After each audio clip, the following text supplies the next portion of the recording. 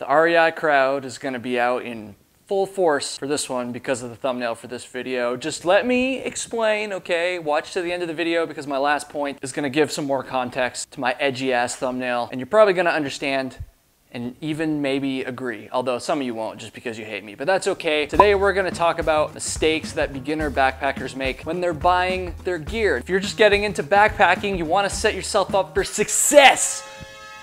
And that starts with making some good choices when you're first buying your gear. All right, let's get into mistake number one. This would be not buying your gear in the right order. You might not have thought about this one. You might think, oh, if I'm going backpacking, I just have a checklist of items I need. I just need to buy all the items, throw them in a backpack, grab some weed, and then go out and have a good time in the woods. And for the most part, that's true, but there is one big exception to this rule. That is your backpack. I think that you should buy your backpack last when you're buying all of your gear. And here's why. First of all, if you buy your backpack first and then you buy all the rest of your gear and you didn't do a great job because you're a new backpacker and you're an idiot, you don't know what the you're doing. Next thing you know, you're trying to shove all your gear into your backpack, and guess what? Your dumbass bought a backpack that's too small, dude. You really want to have an idea of how much gear you have and like how much volume it's going to take up before you buy your backpack, so that way you can buy a backpack that you know is going to be the perfect fit for all that useless shit you're probably trying to carry. It can also go the other way. Let's say you buy your backpack first and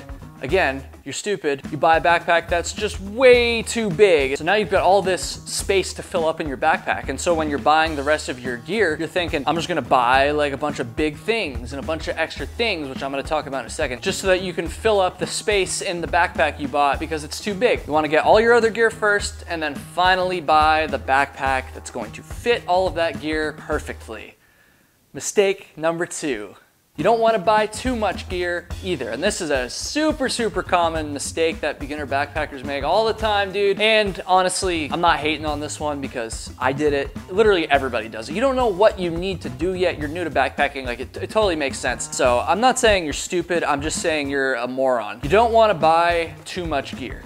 And I can't go through every single gear item right now and tell you exactly what you need to buy and exactly what not to buy. All I'm saying is you just want to keep this in mind when you're buying your gear. Don't go overboard. You're still going to make some mistakes. You're probably still going to buy some gear items that you don't need, and maybe you'll even forget to buy a few gear items that you do need, but just be weary of like all the extra bells and whistles. And I literally mean bells and whistles. Like, don't buy bear bells. Have you guys seen that shit? This is like the most ridiculous thing. It's like a bell that you carry on your backpack, so it like keeps bears. There's lots of other little gimmicky backpacking products, little tools and knives and cooking utensils, just like all this random stuff. This might be obvious, and in fact, there's a good chance you're already doing this. If you want to get a better idea of what you do and don't need, definitely watch some gear list videos that experienced backpackers have put on YouTube. I've got mine for my PCT thru hike right here. And again, I'm not saying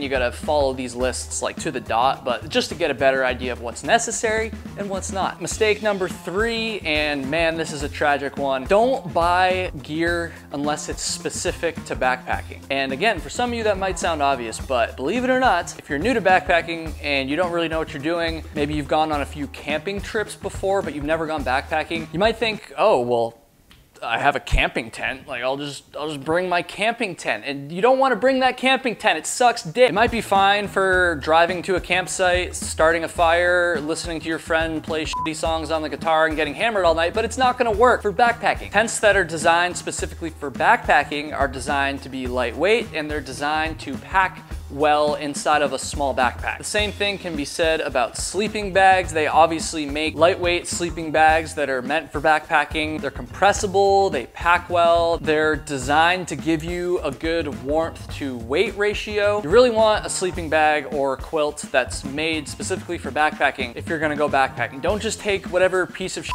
your grandma gave you for Christmas like 5 years ago. It's like this big. It's one of the ones you just like roll up and it has a couple straps. Like, don't take that. That thing sucks. It's not warm. It probably smells like cigarettes anyways because your grandma gave it to you. Or what about your stove? We've all seen that like green Coleman or whatever the stove that people take car camping. You might think like, oh, that's a camping stove. I'll strap that sucker onto the back of my backpack. Next thing you know, you're going uphill and you have a heart attack. And it's not because you eat at McDonald's 6 times a week. It's because you're carrying carrying way too much weight because you got this stupid stove attached to your back. You don't want to do that. Get an actual backpacking stove. Get backpacking specific gear for everything that you're carrying. But this next mistake, number 4, is you don't want to spend too much money on your backpacking gear either. You don't have to buy the most expensive stuff. So while you should certainly buy backpacking specific gear, don't go out and think that just because an item is like really expensive or like the most expensive item, that doesn't mean it's the best item. What you should really do is research the items that you need, find out what some of the more expensive, maybe high-end items are, and then also see if there's any budget alternatives that you can buy instead. Because, and I've said this before in other videos, literally the last thing I want to happen is to have a new backpacker, a beginner backpacker, go out there, you know, get really excited about it because they watched all my videos and they're like, oh, this Kyle guy, he's so cool. Spend a ton of money on like really expensive high-end backpacking gear, take it out for their very first backpacking trip and find out that, well, they can't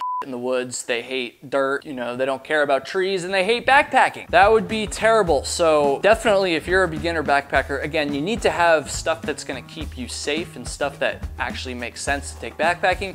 But you don't need the most expensive stuff. You don't need the lightest stuff. You don't need the best stuff. Really try to strike a balance between buying gear that's gonna work for you, but also not spending too much money. And then once you use this beginner gear on a few trips, you find out you actually do really like trees and you really like dirt and you can all day in the woods, no problems at all. At that point, maybe go out and, you know, sell a kidney or something and buy some really expensive ultralight gear. Okay. Mistake number 5. Are you ready to finally talk about that thumbnail? The elephant in the room here?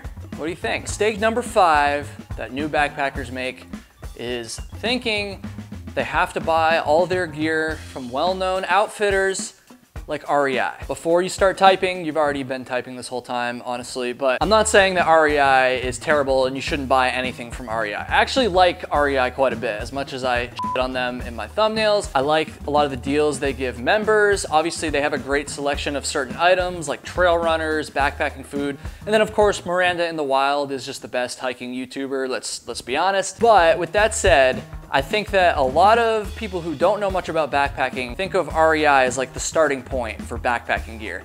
And I'm here to tell you that there is so much more out there that you can't even find in stores in person. Definitely still go to REI and get a few things, maybe take a few photos, tag Miranda, do what you gotta do, but don't buy all of your gear there, okay? Go home and start looking up what are called cottage companies. There's a whole host of small backpacking gear companies that make high quality, customizable, and just fun backpacking gear. And you're not gonna find any of these companies in freaking REI or at Eastern Mountain Sports, Big Five, whatever the hell the outfitters, you know what I'm saying. A lot of these companies specialize in ultralight gear as well, so it might have given you the added benefits of shaving some weight off of your backpacking gear. Now, one thing I will say, which kind of goes back to my previous point, some of, if not a lot of these cottage companies can be a little bit on the more expensive side, but I know someone's gonna comment that. First of all,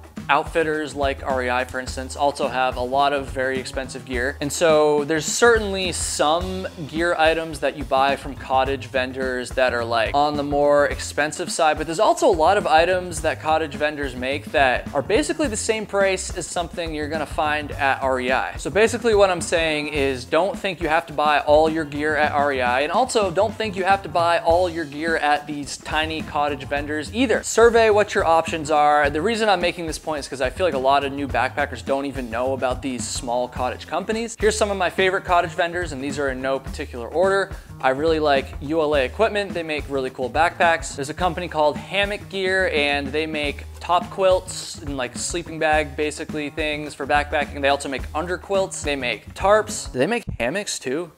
I don't even know. I guess it's called Hammock Gear. Let's see. Who would have guessed? It turns out they also, they do make hammocks, and I am blurry as shit. There's so many of them. Enlightened Equipment is another one that makes like hammock stuff. I've never used their gear, but I know they're really popular. Of course, there's Z-Packs, Gossamer Gear. I don't know. There's way more than that even. Just do some research, see what your options are, and subscribe to the channel, bitches!